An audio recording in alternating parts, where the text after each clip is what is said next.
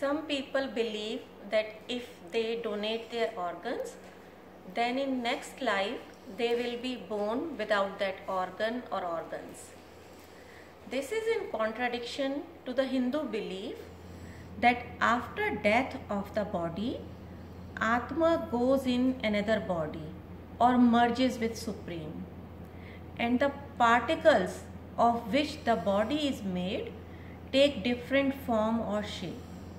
So after death, Atma does not come back in the same body, or in other words, does not need the same body. It can reside in an animal, plant, bird, etc.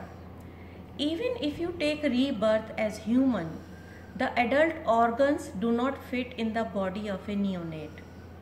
The body gets destroyed after death and is not required by Atma to exist. So it's better to donate organs and give life or quality of life to others. You do not need these organs in your next life or to get moksha.